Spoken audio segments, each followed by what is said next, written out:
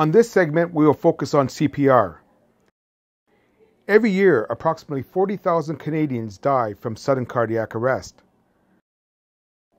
Follow along with me in this demonstration. Now for CPR, the first step is to recognize that the person has collapsed. Excuse me, sir, are you okay? Can you hear me? Check for a response. By tapping and shouting, ask, "Are you okay?"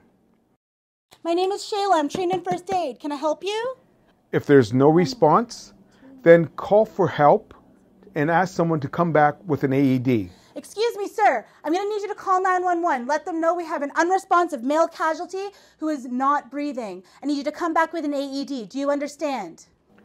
The next step will be to place one hand on the center of the chest between the nipple lines. Then place your other hand on top of the first. Lock your elbows and push the chest down firmly, minimum 2 inches. The rate will be more than 100 compressions a minute. 10, 12, 13, 14, 15, 16, 17, 18, 19, 20, 22, 23, 24, 25, 26, 27, 28, 29, 30.